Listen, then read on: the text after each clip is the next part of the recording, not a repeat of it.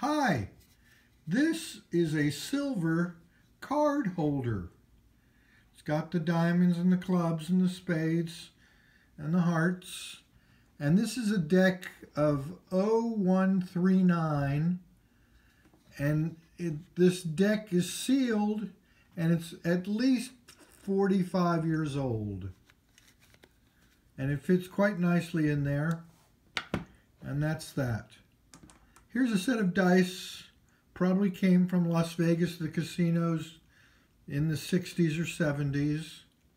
And they're nice. Here are a set of dice that are much smaller. Something a child could use playing craps in the schoolyard. But they're very, very nice. They're, again, a plastic. And that's that. And here is, in a leather case, a set of dice that have the jack and queen and the king. And it also has, let me get it out, these kinds of faces on them.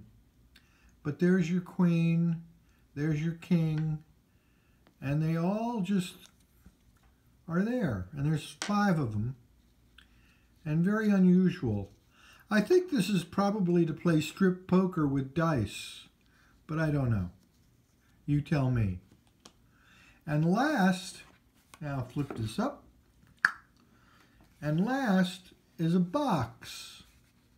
And this box holds playing cards in, but there is no physical way of opening this box at all, except one little spot. You press this, push it in, and there it opens for your couple deck of cards. And there is the symbol, and as you close it, you can't tell at all. Anyway, that's it for gambling. Take care.